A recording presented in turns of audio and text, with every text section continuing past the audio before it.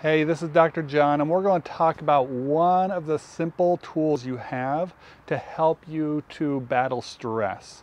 Whether it's anxiety, depression, all these different things, there's certain principles that we can go by to help you out to do this. And one of those is to start to change your breathing. You probably notice when you start to stress out or have anxiety, different things like that, you start to upper lung breathe. You probably even feel those shoulders like they're in your ears. But what you can do is start to redirect the breath to where we get into that lower lungs, which one, changes the physiology, but also helps us to bring more oxygen, different things like that. So one of the more simple ways to do this is a technique called box breathing. So what we're going to do is we're going to breathe in for the count of 4, hold it for the count of 4, then out for the count of 4, then hold for the count of 4. Once again, that's 4 on each one of those sides. So in, hold, out, hold.